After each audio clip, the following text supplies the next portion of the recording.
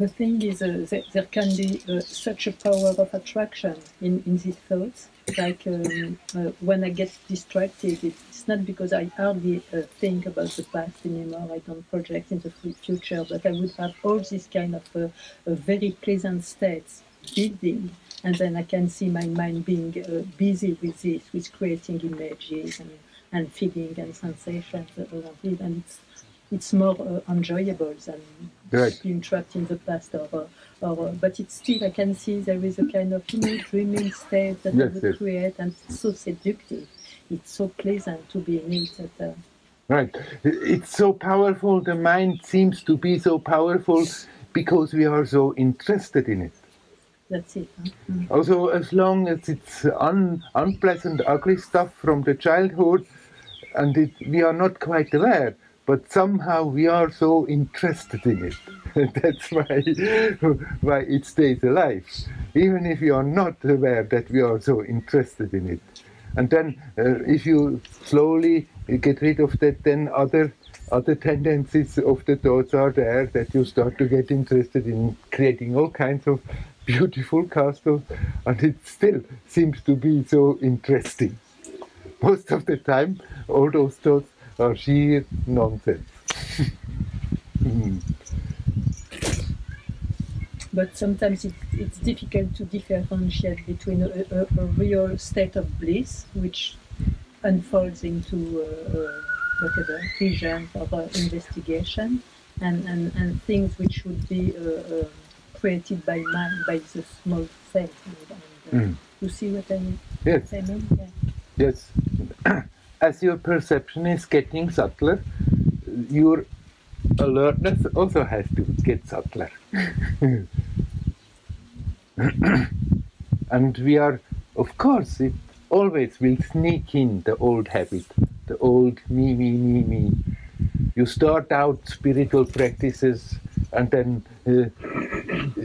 invariably there comes that pride. Now I'm spiritual, and I'm looking all these people who are worldly people.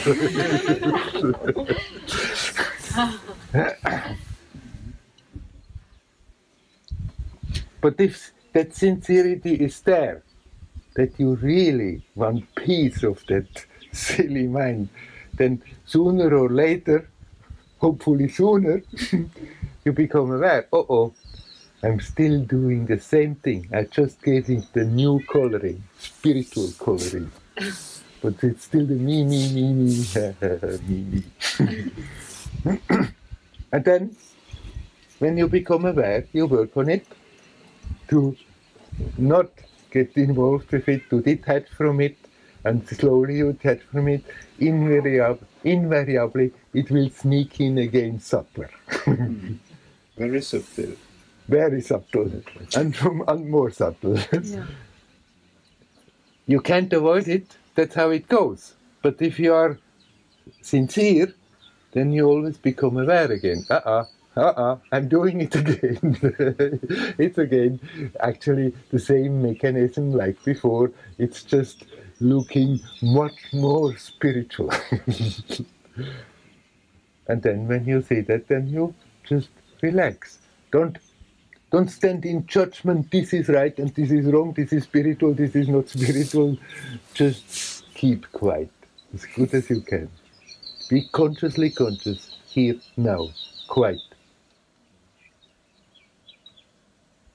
And then, from that perspective, it's much more easier to see how the mind is again creating, even if it's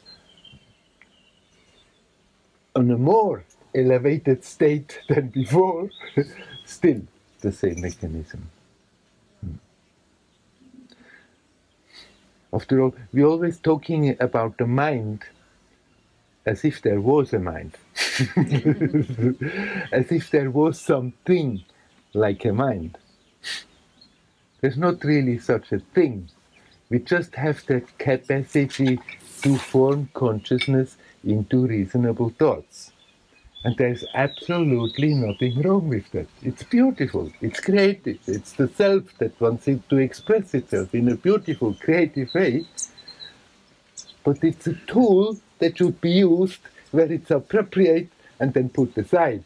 And somehow we have, something has malfunctioned growing up in this world, and instead of learning to use that tool creatively, beautifully, it has become like the boss on top, and we have learned to compulsively think and think and think and think all the time.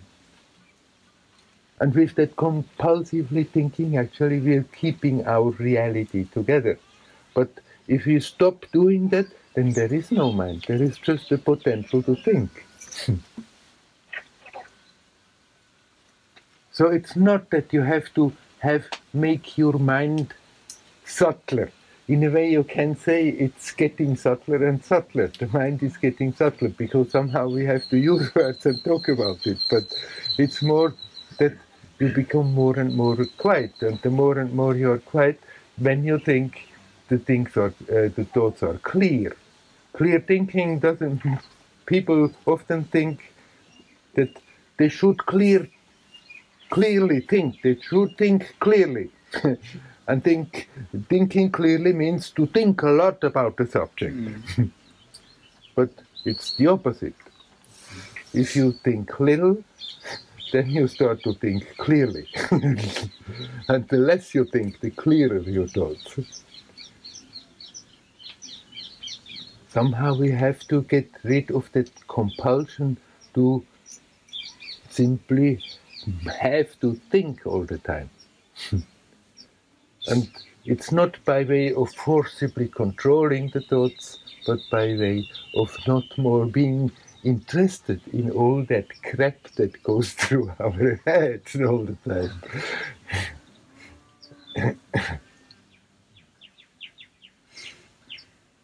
Do you do some form of movement or yoga practice? Or like exercises? Exercise, physical exercise or breathing exercise? Or... You mean whether this is advisable, or you're asking whether this fellow is doing that? Kind of both, but actually, I don't know. Would be more interested to know what you're doing. My story.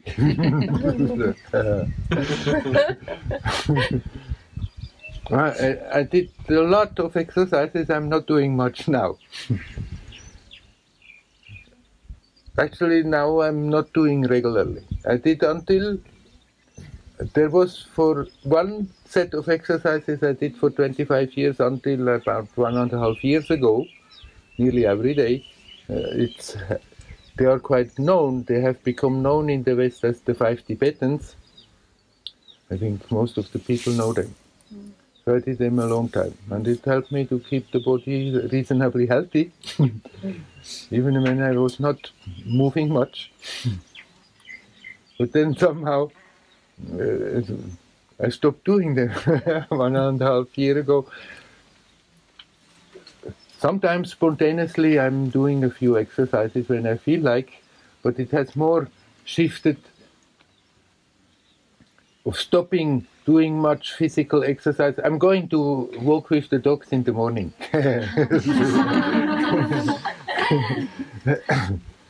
But it has more shifted in simply being aware of the breath, no matter what. Whether I'm walking with the dogs, or whether I'm sitting quietly, or whether I'm sweeping the floor, or whether I'm watering the garden. Without controlling it, just observing it. I don't want to go into too much details because I don't want you to try to imitate what I'm doing. I would recommend just observe your breath, because you don't have to control it.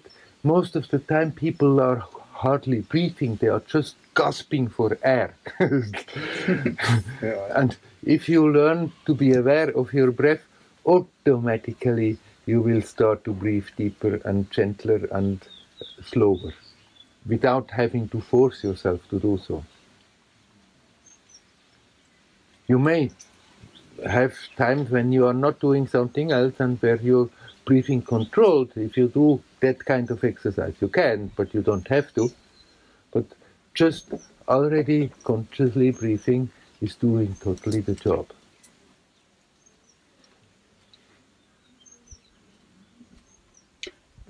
what I like to do, in brief, I say je,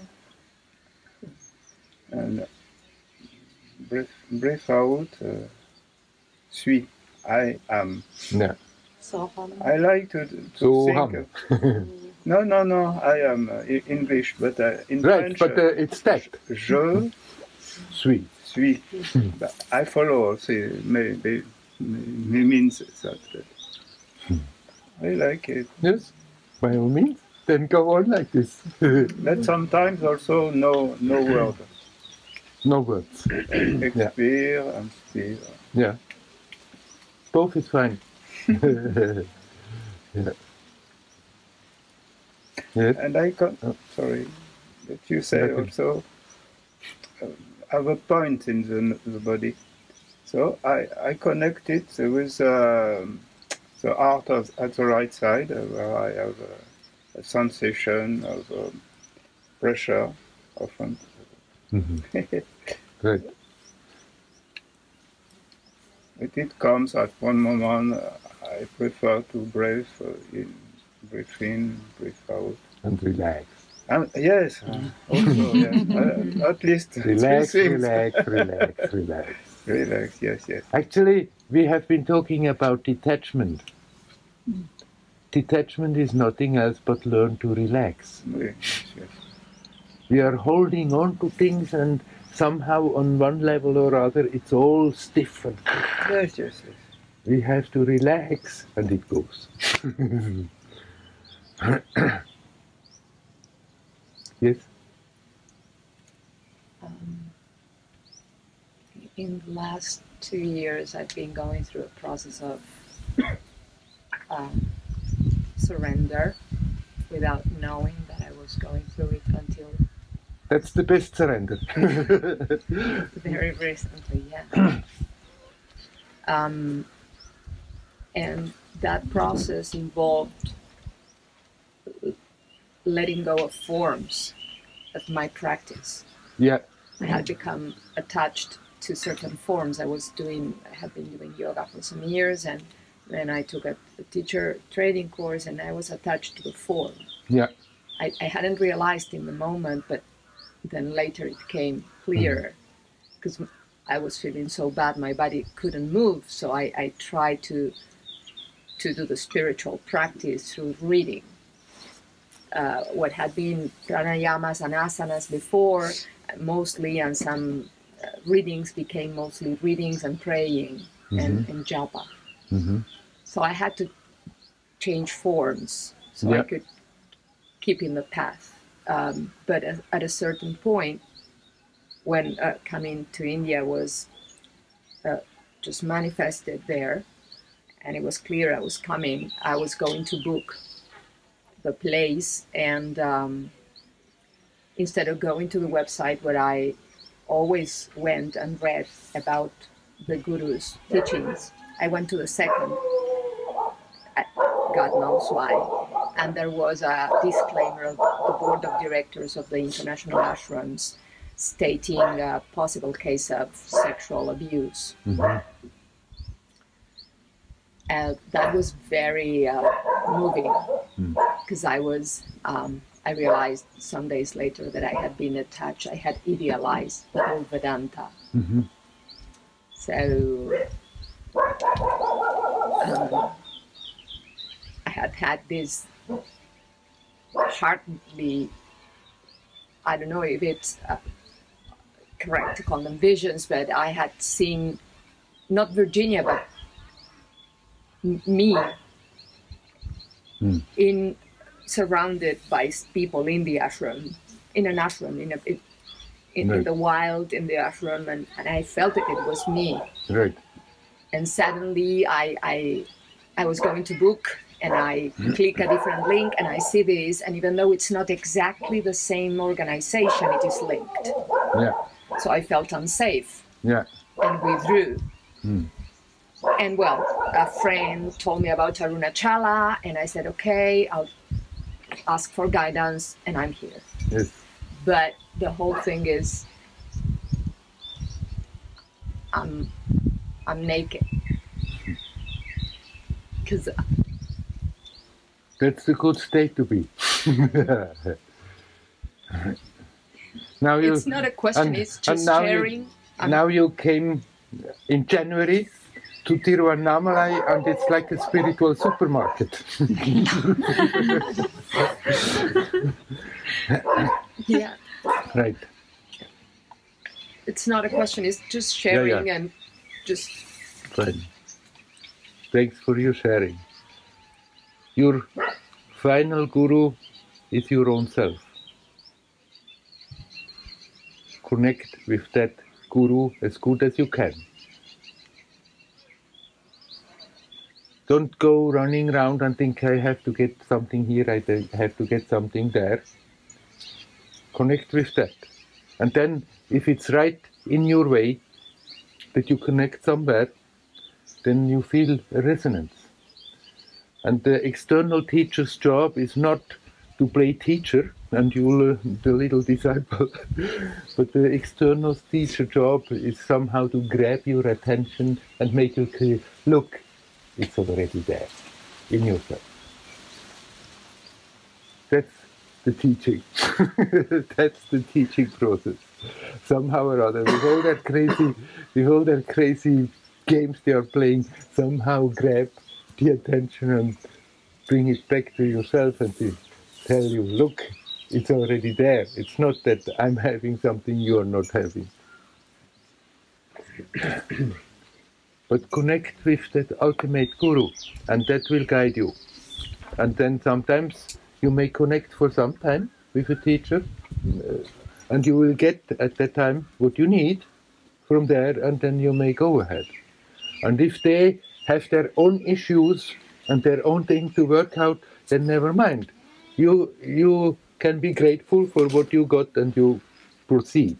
So don't worry now about having wasted time when you have been somewhere, because you become aware maybe it's not all as pure as you thought. So what? You got what you needed at that time. And you proceed and you connect with that final guru, your own self, here now, as good as you can.